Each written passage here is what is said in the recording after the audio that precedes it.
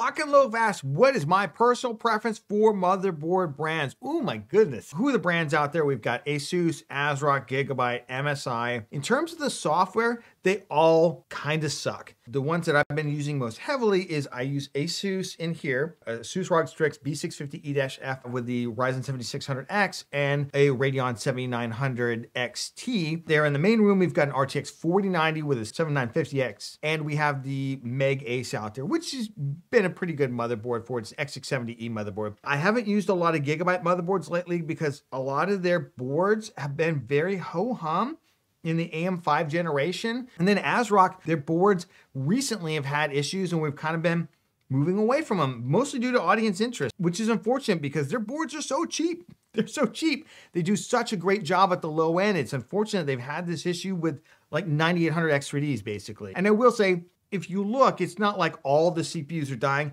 A small amount die on ASRock boards, but it's more than die on other boards. So why get an ASRock board? Just increase your chances. Why not get a board from somebody else? So I have to say, mostly I've been focused on MSI and Asus lately. And again, I'm not a big fan of their software. I absolutely love where the Tough brand has gone with like the B850s and the B650E motherboards. I think they've really dialed that into a much more value-oriented solution. MSI has been really solid at all price points. Everything from the B650 Gaming Plus Wi-Fi, which we recommended the heck out of, all the way up to some of their higher end boards. I think maybe where they fall off a little bit is like their X870E boards just don't seem as feature competitive for the price you're paying. For the price, that's where Gigabyte has shined, I think, is X870E. And unfortunately, ASRock is just kind of stuck in neutral right now. So right now, I think my preference will probably be a little bit more on the Asus side and MSI side with a couple of really solid Gigabyte boards thrown in there.